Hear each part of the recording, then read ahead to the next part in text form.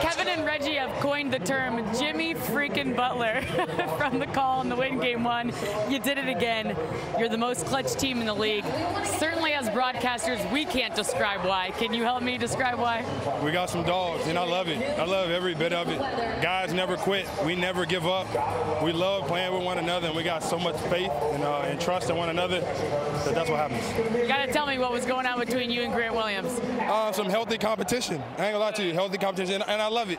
I'm always here to compete. I like to talk at times. As long as we get the win, I'm good with it, though. That started the 18-4 run. What else fueled that amazing run that gave you the lead? Some shot making. Everybody was making sure I had the ball. Shooting good ones, shooting bad ones, but making sure that we get a shot on goal. And we got some stops. We won the game. We'll see you in Miami, Jim. Oh, yeah. What do you think?